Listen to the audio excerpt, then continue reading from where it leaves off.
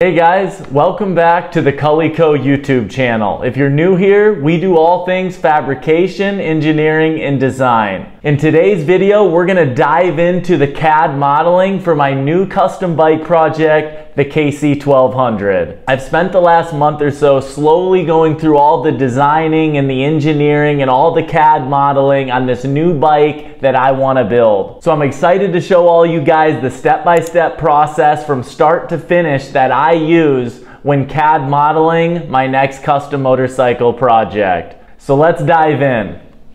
All right guys, welcome to my home office. I've got the KC-1200 loaded up here in CAD. I've got my Starbucks, as this won't surprise the people who know me. But I've got it loaded up in my CAD program, which is Onshape. Onshape is a cloud-based program, not a hard drive program. I won't dive into it too deep, but I've had a lot of luck with it and I really enjoy this program. So here's the assembly. We're gonna go through all the different processes and design components that I went through and all the different engineering of different parts. But we're gonna start with the assembly here just to show you the complete bike, and then we'll dive into all the different parts, and then we'll come back to the assembly so you can see it finished up once again. So we're gonna start with the chassis.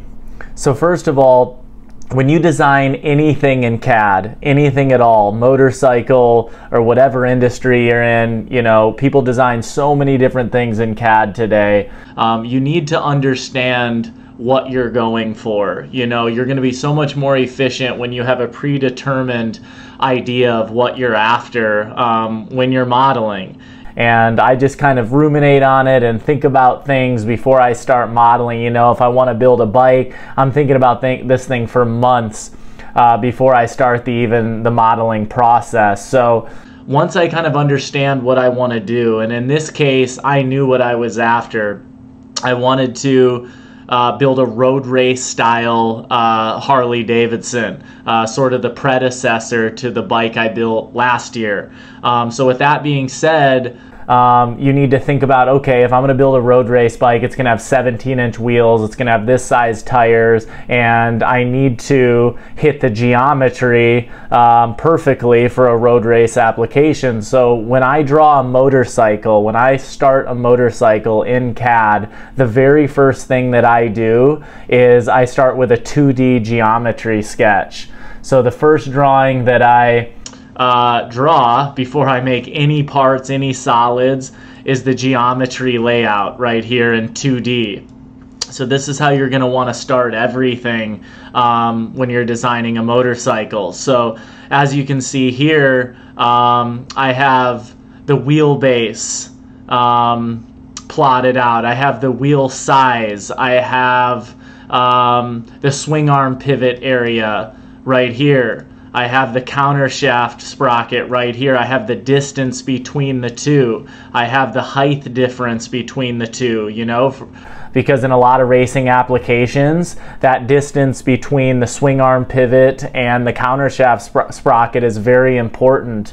A lot of times they're, you know, 3 to 4 inches apart, and then the pivot will sit slightly above, depending on the race bike. So also in this geometry layout, I'm going to determine how far I want the front wheel to sit from the crankshaft. So the origin of the model right here is where the crankshaft sits. So I guess I should back up one step. So when I actually, the very first thing that I do before I even do the geometry layout, which is the first drawing, when you bring the engine into CAD, when you bring that engine in, the power plant, kind of the heart of your CAD model, the first thing you want to do is center that crankshaft on the origin of the model. That you want that to be perfectly centered. I like to use the crankshaft because then I can measure everything off of that. So, but in this model, the origin is the center of the crankshaft. So when I go to do my 2D geometry layout, I can say I want my front wheel 24 inches from the crankshaft, or 25 or 26, or wherever you choose to put it.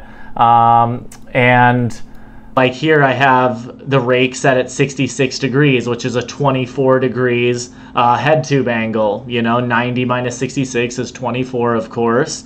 And the nice thing about starting with a geometry layout like this, and why it's so important, is because when you go to make your parts, you know, you can see all along the bottom here, my frame, my swing arm, my suspension drawings, all of that stuff. If you want to make changes to your geometry as you're progressing through your modeling stages, you just go back to your original geometry sketch, you make that change. Let's say I wanted to go to 25 degree head tube angle or 26. You can make that change, and if you set your models up properly, it will make that change throughout all the modeling, and that's what's very important. So you start with the geometry layout, and then you draw your chassis, your frame, to this geometry layout. And if you were to make a change, it would change the frame, it would change the chassis. And then when I go to draw my swing arm, the first thing I'm going to bring into the swing arm model is the 2D geometry sketch. So draw the swing arm off of that, and then if I make a change with the 2D geometry sketch, the swing arm will change, or the suspension. So it's very important to start off with a geometry sketch that you can use throughout the entire modeling process. So I wish I could show you guys everything, but it would just take so long to go through step-by-steps on how to draw things. Today I'm just going to show you the CAD modeling. I'm not going to teach you how to draw or model. So the first thing I'm going to show you is the frame. And I will actually overlay it over the geometry sketch here so you can see what I'm talking about. You've got the geometry sketch behind it, and you can see how I use that to draw the chassis. Let me tell you a little bit about the frame here and what I'm going for. So this is a trellis style frame versus a basket style frame, and what that means is the engine is a structural component to the engineering of the chassis. So it clamps over the engine like this, and I will actually unsuppress the engine here so you can see it. So it's going to be a trellis style chassis. I'll show you just briefly with the engine inside of it here. So it's a trellis style chassis. A basket style chassis, there would be frame rails underneath the engine. So in that case, the engine would not be structural, but in this case it is. And then the next thing I want to tell you is it's going to be a hammer formed style chassis, you know, a square tube style chassis. So you can see that none of the tubing or the chassis sections are round tubes. So I'm going to achieve this in multiple ways. Why am I doing this? Well, number one, it's a challenge for me in terms of fabrication. Number two, I think it looks very production. It looks very trick. It gives it a clean finish production feel, and it's just really cool. So with that being said, you know, there'll be more videos that come on how I actually get to the fabrication portion of this when I'm building the chassis, but I will achieve these boxed sections in multiple ways. Some of the sections I will be breaking sheet metal with a brake. Other sections that are more obscure, like this back area that's splitting off to the swing arm pivot, I will actually use solid bucks, and I'll hammer sheet metal around it to make those shapes, and that's called hammer forming. So some other things that I want to tell you about this chassis is I'm actually going to use the spine of the chassis here, the backbone, as the oil tank. So I'm going to fill this area with oil. It's already to capacity. I already checked it. And then there will be a spigot that comes off the backbone here, and then up through the fuel cell as your oil fill. So that's where the oil will be. And the reason I wanted to get it in the spine here is because I wanted this area here, the subframe area, for an additional fuel cell, so I can have more fuel cell capacity, obviously, to cross larger distances.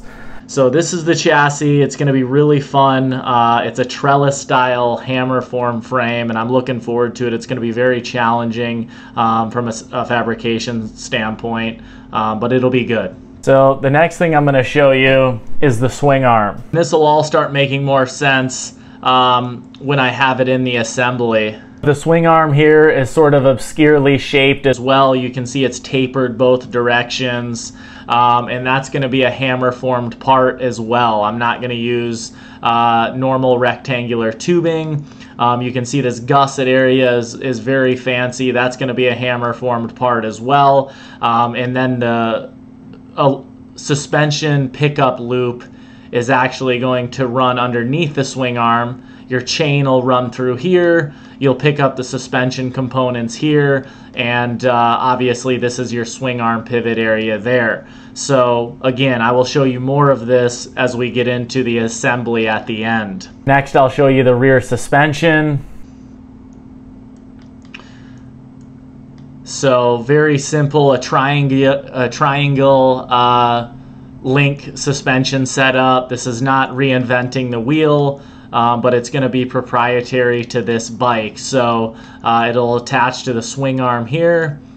This is the shock pickup point, and then it'll attach to the chassis right here. So again, as we get to the assembly at the end, I'll show you all of these parts as they work together. So, you know, just going through some of the parts, you know, here's the subframe. Right, I wanted to keep that square tubing theme going throughout the subframe. Here's the mounts for that additional fuel cell in the back. Rear suspension. What else do we have here? We've got the exhaust set up. Here's the muffler. Of course, it'll be all titanium. This is subjective to changing a little bit once I see sort of the aesthetics of the bike. What else do we have here? Subframe, rear suspension. We've got some of the body pieces here, the tail unit.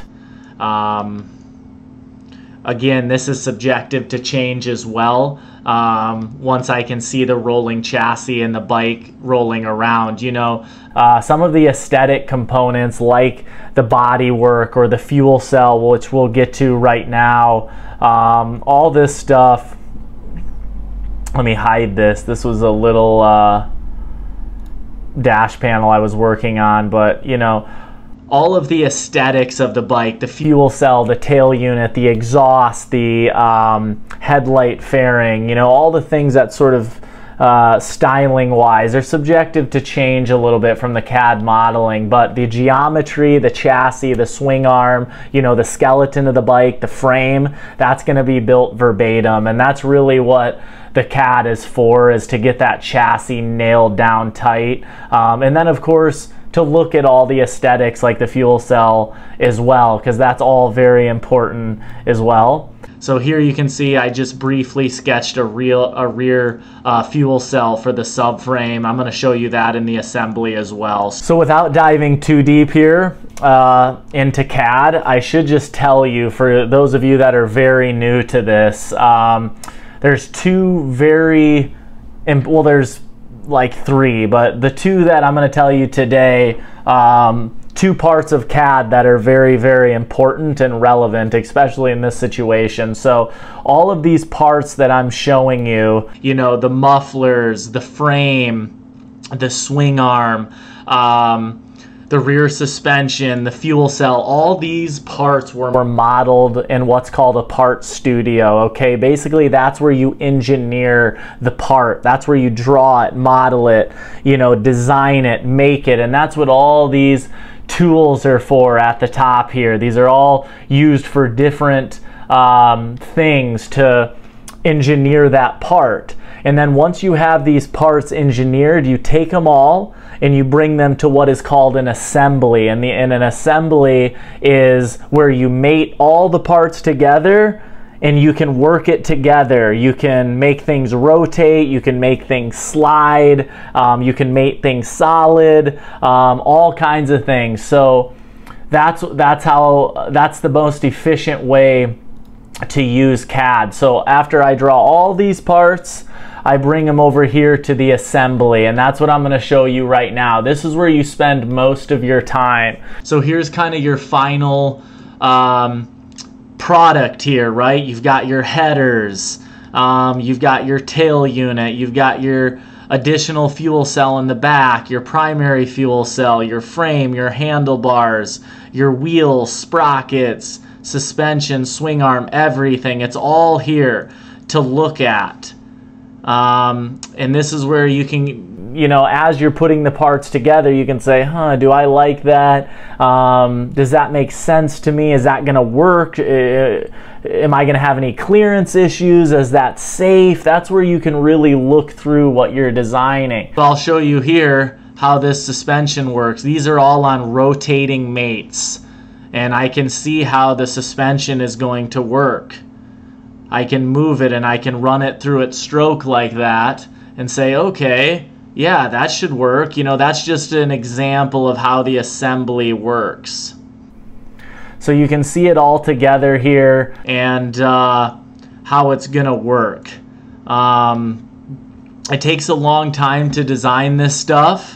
But it's very important for me because it saves you a lot of time. Once you get to the building portion, there's not a lot of guesswork, you know exactly what you're going for, and you can just charge forward. The last thing I wanted to tell you guys is, like, some of the finer details obviously on this bike are not modeled yet, right? I would call this phase 1 of CAD modeling. And what I'm trying to achieve with phase 1 of the CAD modeling is basically to nail your chassis geometry and your stance perfectly. This is about, I need to build the chassis, so I need to make the frame verbatim and perfect and the suspension exactly how I want, the geometry, and then let's package some aesthetic components in there, like the fuel cell, the tail unit, some of that stuff, just to get a feel of how this bike is going to look proportionally. But you'll notice that some of the finer details are not modeled yet. Foot controls, you know, gas fills, oil fills, dash panels, fuel caps, you know, brake calipers, brake hangers, axles, swing arm pivots, you know, the hardware in the bike, you know, risers. There's so many things, fine things that are not modeled yet, and I like to wait because I gotta see the motorcycle rolling around. Like, you gotta kind of build the chassis, get the wheels and tires on it in real life, and take a look at it and say, okay, how do I want this built? How do I want that built? Because so many times in the past, I've modeled everything start to finish, like foot controls, literally everything on a bike. And then once I get the first stages built, like the chassis and the rolling chassis and some of that stuff, I'm like, I don't know if that's right where I want the foot controls, or I don't know if I really like the way they look now that I see it in person. So I've seen this movie, I've been down this road, so I like to do phase 1 CAD modeling, build the chassis, get the rolling chassis done so I can see it in real life. My computer's running low here. Roll it around in the shop and say, okay, let's move on to phase 2. How do I actually want the fuel cell to look now? How do I actually want the tail unit to look? The additional fuel cell, where do I want my feet on this thing when I'm riding it? How do I want the foot controls to look? So that's just the general layout of the land for CAD modeling. I hope you guys found this helpful. I'm super excited to get this project going and start building this chassis. It's going to be a challenge for me. It's going to be a lot of fun, and I think it's going to be a pretty neat ride. So I'll do it in stages. I will capture all of the content every step of the way, post videos the whole time. So I hope you guys enjoyed this video, and I'll see you next time on the KULLYCO YouTube channel. See you later.